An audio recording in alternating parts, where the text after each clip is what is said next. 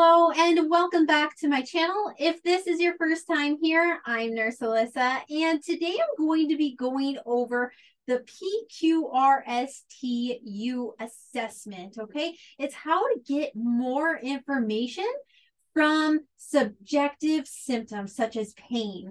But first, if you could hit that subscribe button, it would be greatly appreciated as it truly does help my channel. So let's get started. So what is the PQRSTU method of assessing? So it's a valuable tool to accurately describe and assess and document the patient's symptoms, okay? This method aids in appropriate treatment and evaluation of the response to treatment. Okay, nurses can help patients more accurately describe and report their symptoms by using the PQRSTU assessment questions. Okay, so it's grabbing more information from them. So, P, what were you doing when the symptoms started? What's caused it? Okay, what provoked this to happen? Why is it happening? Is there anything that makes it better or worse or seems to trigger it? Stress, position, certain activities. Is there anything that relieves it? So medication, massage, hot, cold, position change, being active, resting. Is there anything that aggravates it? So movement, bending, laying down, standing, walking. Okay, these are all the questions that we can ask just for P. So Q, quality or quantity. What does it feel like? So have them describe the symptom, okay? Is it dull, stabbing, burning, crushing, throbbing, nauseating, shooting, twisting, stretching? You know, we can use this for so many symptoms. It's used for pain a lot, but really any symptom you can use this for. Okay, R for region, or is it radiating? Okay, where is the symptom located? Does the symptom radiate? If it radiates, where? Is it radiating down the arm? Okay, does it feel like it travels or moves around? Did it start in one location and now is in a different location? So severity.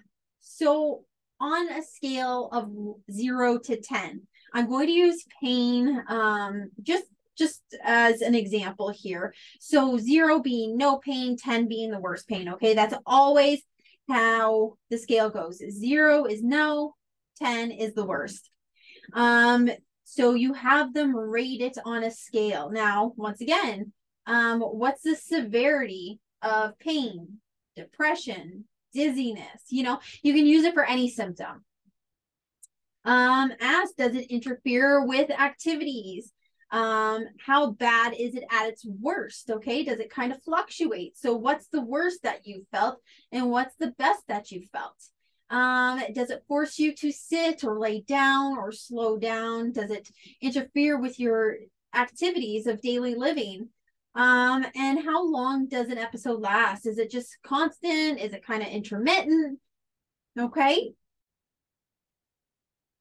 Okay, T for timing. Okay, when or what time did the symptoms start? Okay, how long did it last? How often does it last? Okay, does it occur daily, weekly, monthly? Does it happen suddenly or is it kind of gradual? What were you doing when you first experienced it? Okay, is it happen at day, night, early morning? Are you ever awakened by the symptom? Does it lead to any other problems? Okay, is it accompanied by other signs or symptoms? Okay, does it happen before or after a meal? Does it happen seasonally? Okay, you can put all the timing around this. Now for you, the you, it's really about them and your patient. Okay, so you can ask questions like, what do you think is causing this? What do you think would help this? a lot of times people have an idea of how they can be helped with their symptoms. So you is just simply asking them, okay? Simply asking them. So I hope this video has given you a better idea and has kind of given you a guideline of how to do a better assessment and the types of questions that you should be asking for these subjective symptoms, okay? But that's all I have for this video, guys. I hope you did find it helpful, and I hope to catch you in my next video. Bye for now.